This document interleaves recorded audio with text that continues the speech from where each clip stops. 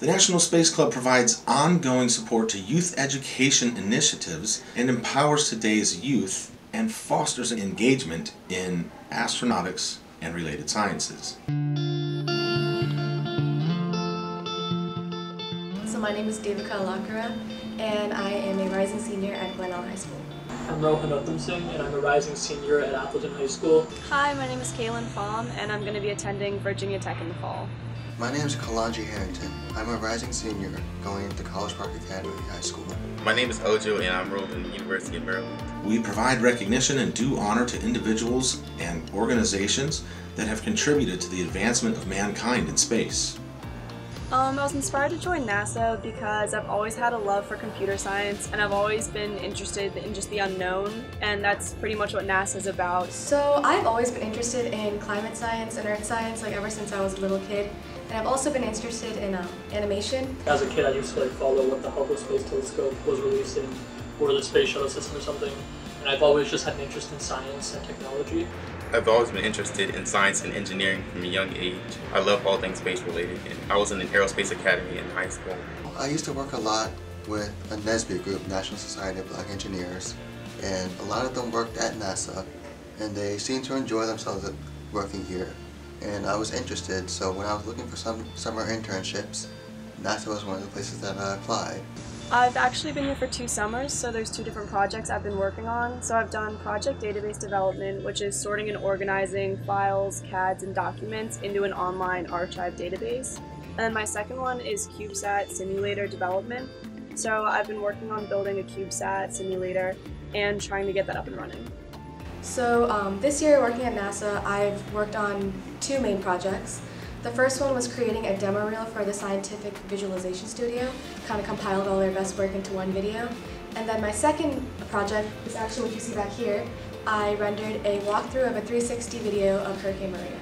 So my project for the 6 weeks that I was here was to help improve satellite ranging and satellite imagery by calculating the angular diffraction for different wavelengths of light through light rating. So my job, along with another engineer, was to calculate what that angle would actually be for the difference in wavelength.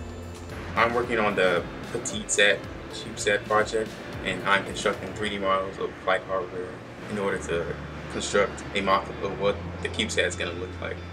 And once we do that, the technicians are going to be able to create a flight harness. My project deals with inertial measurement units, or IMUs. They're basically motion and position determination systems that help you determine where you're navigating towards and how to get there in space. So I'm working with testing and researching what these noise values are. Previous satellite ranging systems have been really good. Like IceSat-2 was launched a few months ago, but they've always had the limitation in that they have to wait between pulses to prevent cloud interference. So what my project can help do is to help eliminate that wait time. So that'll obviously help increase the resolution of satellite imagery. It can also, because the wavelengths are refracted at all different angles, it can also give a wider view in just one path before. So this is really important because a lot of the things that NASA works with, the data that NASA works with, it's things that you can't see. So the public doesn't really understand the science behind this.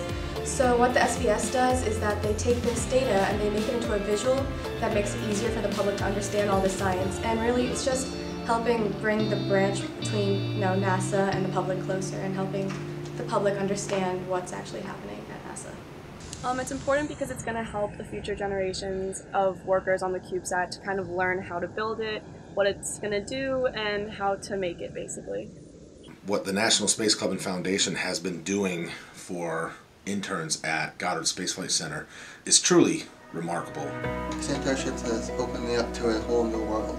This internship has taught me a lot, including technical skills of soldering, computer science, but also just collaboration skills. Since I've been working with 2 other interns, I've had to learn a lot about how to be in a group and how to work together and make things happen when there's 3 different minds trying to get the same task done, but in different ways.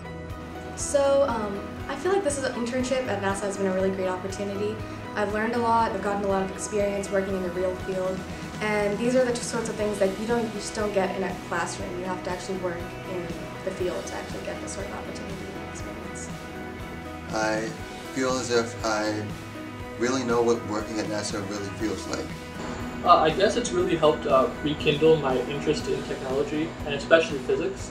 Like in the future, I know I want to study computer science, but I always had an interest in double majoring if I could in either math or physics. And because my internship is really physics-based, and there's just been a lot of people here who have given really good talks on physics, I think I've decided that I want to double major in computer science and physics. This internship has made me more productive in my work, and I've learned how to become a better problem solver. There's a great community here with a lot of diversity, and I love coming into work every day and being able to work on something that I love. And I just love being here. It's really a wonderful experience to feed our own pipeline and get kids inspired, engaged, and interested in becoming aerospace engineers, scientists, and support staff. So that's my role for the National Space Club and Foundation. I've learned a lot. Basically, I've been able to learn 2 or 3 different programming languages, just the basis of them. And then I've also learned a lot about myself and what I want to do in the future with computer science. I've been able to dive into that and what I want to do. I've learned a lot about working with a team because I worked with my entire office on these projects, and so I've learned a lot about how visualization is a group effort, not an individual effort. I've also learned a lot of technical things, a lot of the softwares that I used for these projects I can't have learned at school, so I learned a lot about using Maya and Premiere Pro, which are some of the softwares I used to make my projects. I've learned how to use 3D modeling and software like Solid Edge, creating different types of parts like connectors for engineering purposes. I've also learned how to code in Python. So my project has a lot to do with lasers, just because that's what satellite imagery uses to do the ranging, just the sensors. So I got to learn a lot about lasers and optics and a lot of physics, which is some super cool stuff that I really like. Also, I've learned just how like people go about business. That's not something I ever had any experience to before. It's just really interesting to see like how people organize their projects, like how people schedule meetings, and like what goes on in those meetings, things like that. I've learned a lot from coming to NASA. I've learned a lot of skills that can help me when I'm pursuing my careers. Things with electrical engineering and computer science that can help me when I pursue good degrees in engineering. And I feel like this is a great learning experience for students, especially in high school. I knew I had to apply.